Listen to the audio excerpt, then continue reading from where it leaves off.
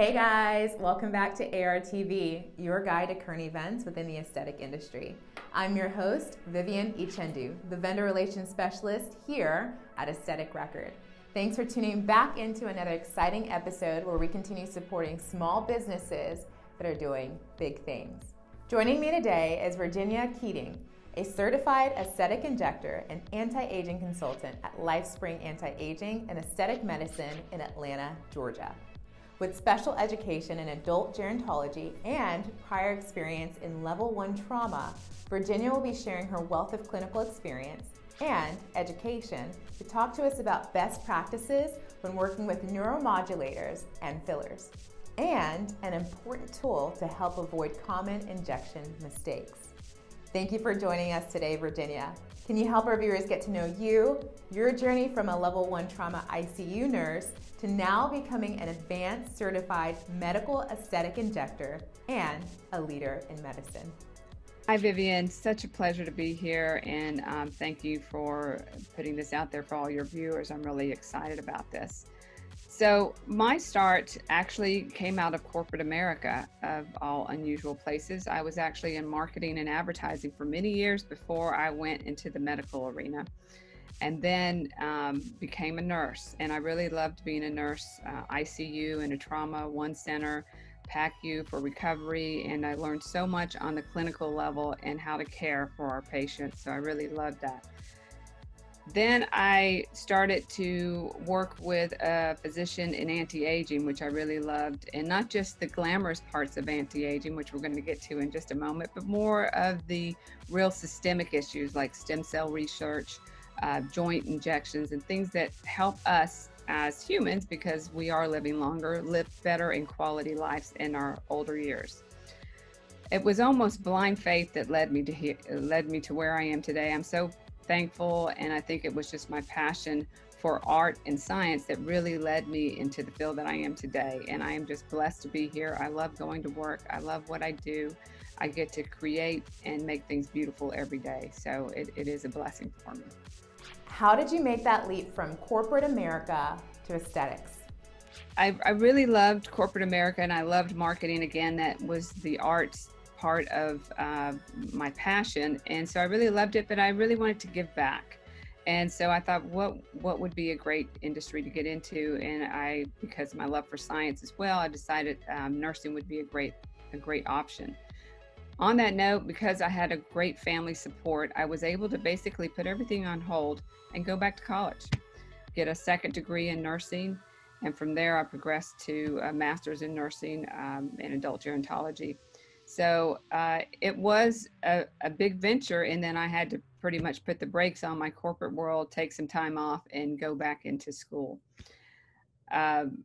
My husband was actually an associate with Dr. Chang, whom I work with now, years ago, and he had started an aesthetic practice after they were in the orthopedic world for many years. And he was looking for a nurse practitioner. And I said, I really would love to mentor underneath you and get into this field. And so the rest was history. I started working with him. Again, he is such a wonderful practitioner because he does so much and has been doing the aesthetic, been in the aesthetic years for so many years. He has taught me a lot of great techniques and given me the ability and the tools to really master my skill.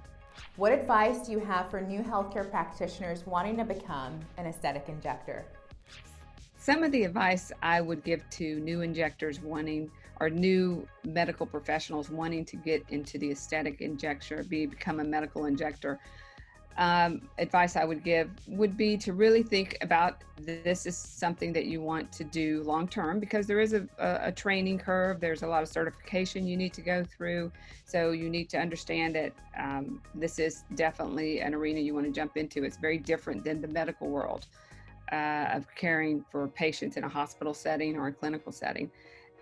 Next is that develop a relationship with a physician that you really admire and that is skilled, so that you can mentor underneath them.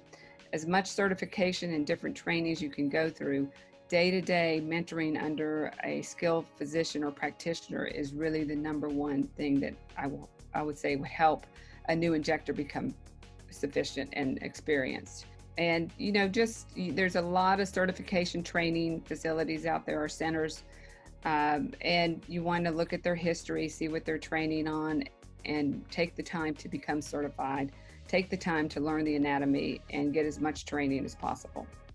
As a practitioner yourself, and also being involved in hiring, recruiting, and training other injectors, what were the top injection mistakes that you witnessed? As new injectors, we get into this field, and there are some common mistakes that I think a lot of new injectors make. This is a very glamorous field, so a lot of people are driven to get into this arena, which is great. It is a wonderful industry. However, it's a very serious field. You really have to learn anatomy. You really need to take the time to build the platform and not try to go over and beyond your confidence level.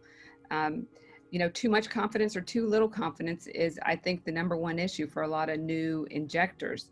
Too much confidence, you might be risky in some of your techniques or your injections, and too little, you might be too apprehensive and not really learning or testing out your skills. At the end of the day, we all need to realize there is a patient at the end of your needle, and safety should be your number one concern. So, and that's one of the reasons that I created miRing, was to give you that steady hand and that confidence and more control, so you can build on those skills and focus on the technique versus your apprehension or shakiness. When using neuromodulators and fillers, each has a very specific role in delivering the best results for your patient. What are the commonly used neuromodulators in the market, and what are their key differences? That is a big question. There's a lot to unpack there. And this is one of the other reasons I developed actually a YouTube channel called Aesthetic Minute, which actually goes through all these wonderful lessons, just a nice little 2-minute, 3-minute vignette that talks about and educates patients on neuromodulators, derma fillers, everything aesthetics. So I highly recommend to tune into that Aesthetic Minutes on YouTube to go over more detail. But on a basic concept, neuromodulators treat the muscle. We're not treating the skin when we're injecting with a neuromodulator. We're going after the muscle. And think of it this way: if this is the muscle and this is the skin, the muscle creases the skin, causing a wrinkle. If I take away that muscle action, we don't crease the skin, we don't get a wrinkle. So it prevents a wrinkle from coming on or getting worse. All neuromodulators on the market are made of the same stuff, botulism stereotype A. Different manufacturers is really a key component that separates one from the other. And with those different manufacturers, there's slight differences as far as maybe the onset time. One may start in 3 to 5 days. The other one you may see results in 7 to 10 days. Clinical data shows they really all last about the same amount of time. I will say anecdotally from patients, it's all over the place. Some patients may feel Botox lasts longer. Some may feel Dysport lasts longer. So in essence, you really want to try them all. They're all going to really basically do the same thing. The 3 main neuromodulators on the market right now is Botox, Dysport, and Xeomin. There is a new one, Juvo, out of Korea. It's not as widespread, but it is becoming more known in the market. Bottom line, it does the same thing. A lot of patients may feel like it lasts longer. We're still holding our breath for that to see how long that duration is. But Dysport, Botox, and Xeomin are the 3 most common right now. What are the commonly used fillers in the market, and what are their key differences? Everyone knows Juvederm. Juvederm is manufactured by Allergan, who also made Botox. And so the reason most people are so familiar with Juvederm, it was the first to the market. Really, that's the number one reason so many people are aware of Juvederm. Juvederm is what we call an HA filler, hyaluronic acid filler. There's a wide spectrum of fillers, and you could spend 30 minutes talking about each one. So I'll give you the basic concept. All your HA fillers, which is your Juvederm, your Restylane, Versa, And there's a lot more in other countries. In the US, where we have probably the least amount of fillers because we have so much regulations with FDA. In other countries, they have multiple different manufacturers for fillers. But your HA fillers are hyaluronic acid. Number one takeaway there is that they're dissolvable. That's a great thing for a filler. In the lips, under the eyes, if you want it just to dissolve the smallest amount to get closer to that perfection, you have that option. So your HA fillers are dissolvable. The next in line is a calcium-based filler like Radius. It is made of calcium, just like in your bones. The nice thing about Radius is that it's what we call a biostimulus. In fact, all the other fillers I'm going to talk about are biostimulus, meaning that they help you produce your own collagen. So the benefit of that is they tend to last longer. You know, you're going to get that 18 months, maybe 2-year duration or longer with a biostimulus type of filler. Radius is a calcium-based filler. Next is your PLLA, which is Sculptra, basically almost a fermented sugar that's going to help stimulate collagen. And then the last is your PMMA, which is little polymicrospheres about the size of a white blood cell that builds a scaffolding wherever we inject it that helps you stimulate collagen around that scaffolding. The Bellafill PMMA is a 5 to 10 year filler. Now, you might not want to go to that filler right out of the gate, but once you've tried other fillers and you've been using them for a while, you like your injector, you know how they inject, they are skilled at that in dermafiller, then that's a great option for you.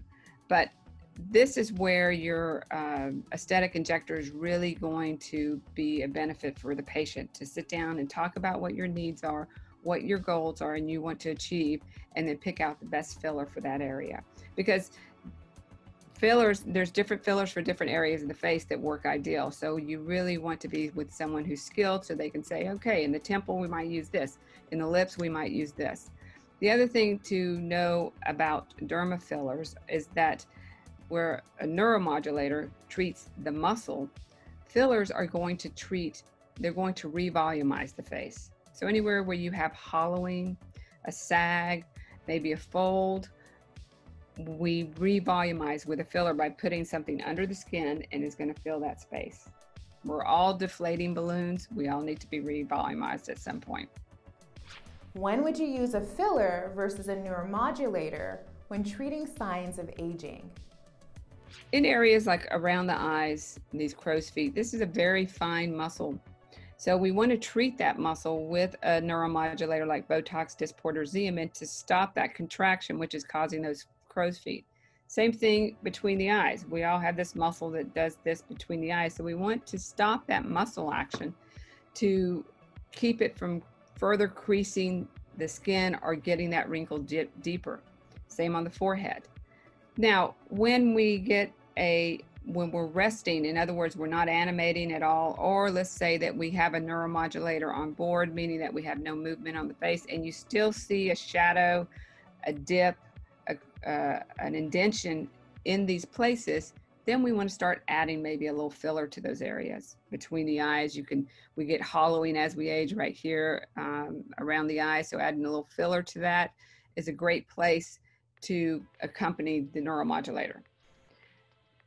Other places on the lower half of the face, a lot of people assume that the nasolabial fold is a place that you would treat with a neuromodulator.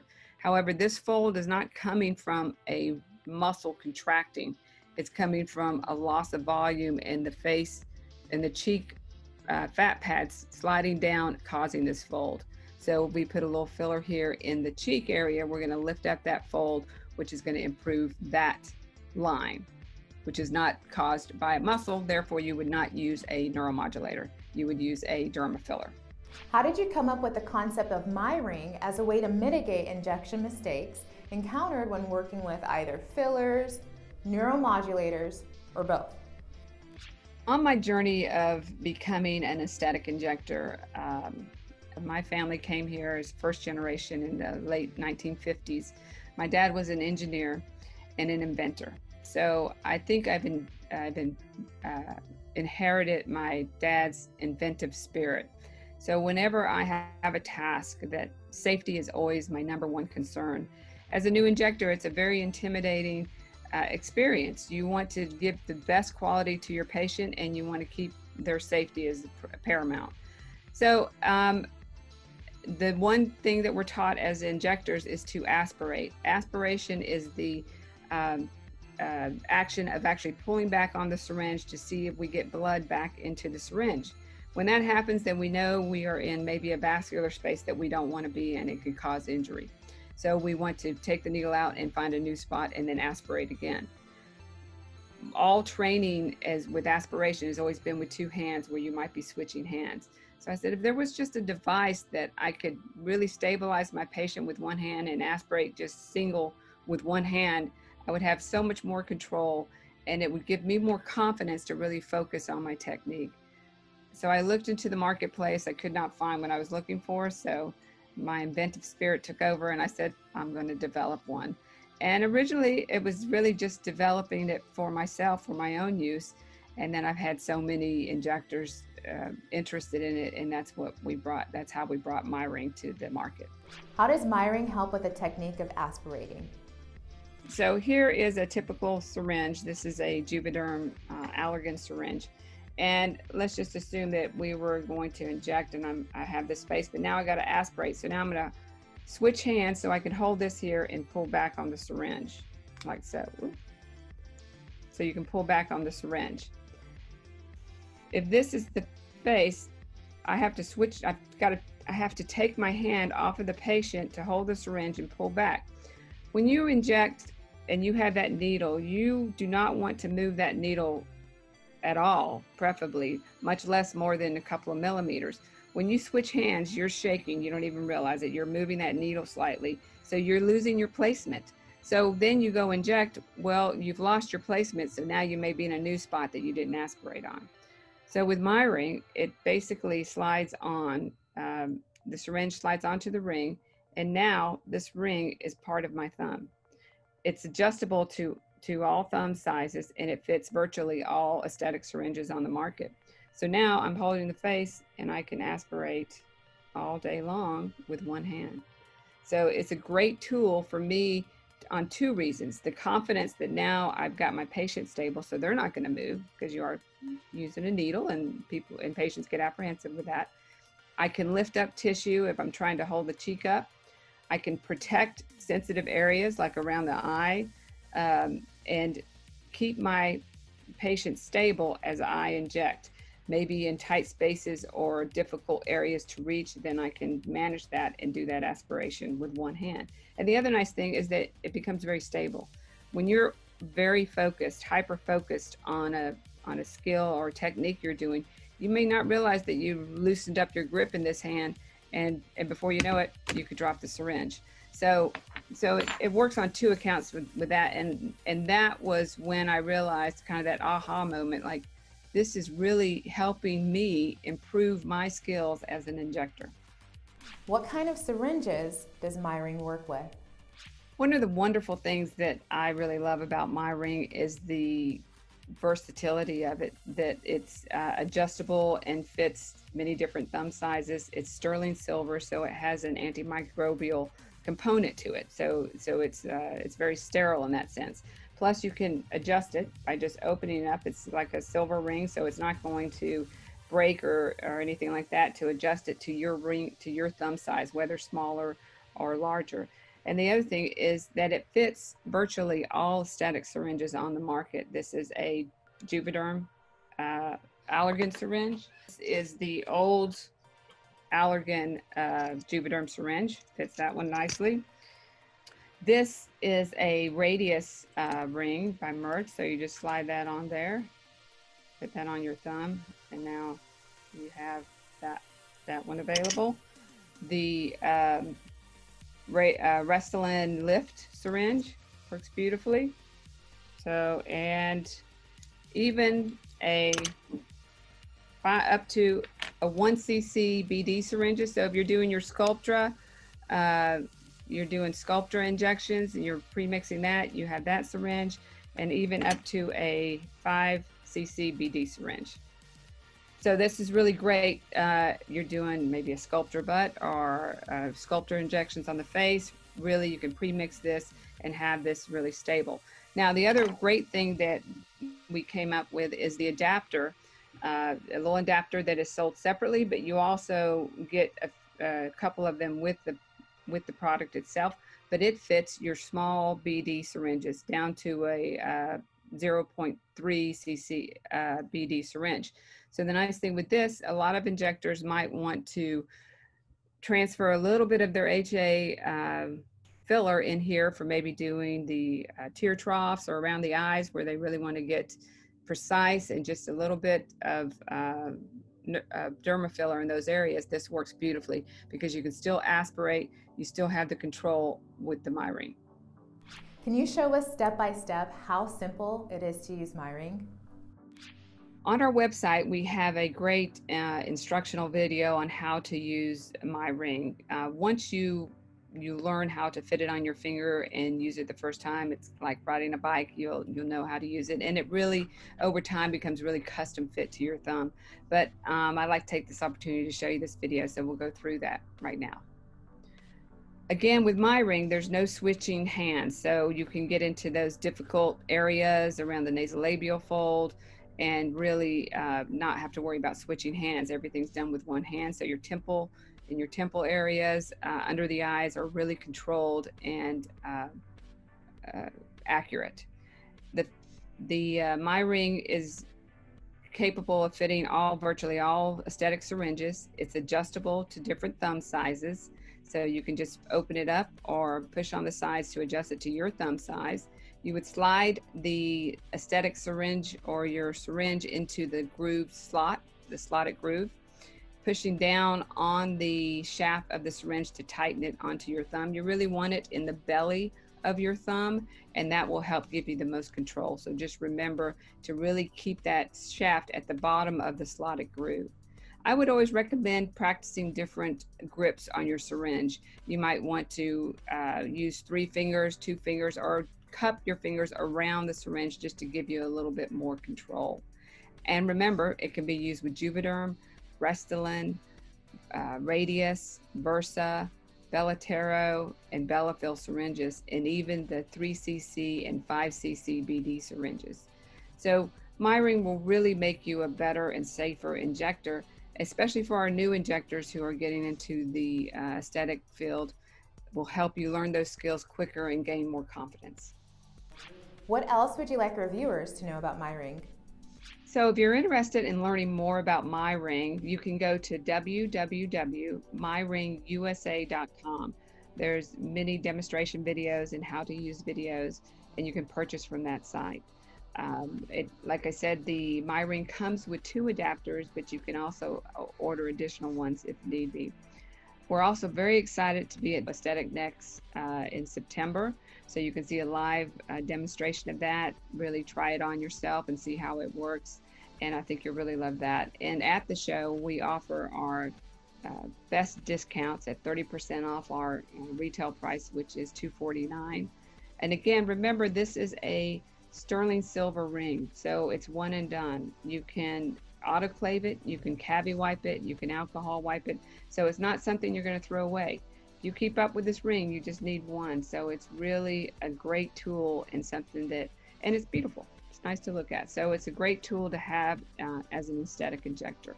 Well, Vivienne, thank you so much for having me. I really enjoyed this. I really love talking with your viewers and educating a little bit more about the aesthetic field, which I really love. If anyone would like to learn more again about miRing, you can go to www.miringusa.com. Feel free to ask specific questions. Send me a little note at info@miringusa.com. We'll get back to you as soon as possible.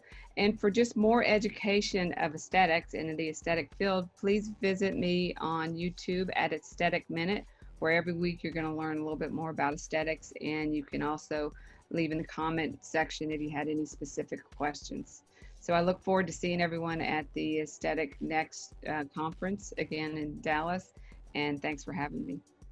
And that's a wrap for this episode of ARTV. If you are an aesthetic record user, make sure to log into market.aestheticrecord.com, where you can purchase your very own miRing and an exclusive discount of 15% off to ensure that your clinic is delivering consistent results during injectable treatments. If you're not an aesthetic record user, but you wish to join the AR family, visit aestheticrecord.com, where our team is eager to chat with you. If you are a small business doing big things and would like to be featured on our next episode, email me down below. I look forward to seeing you all soon, but until then, stay safe and stay healthy.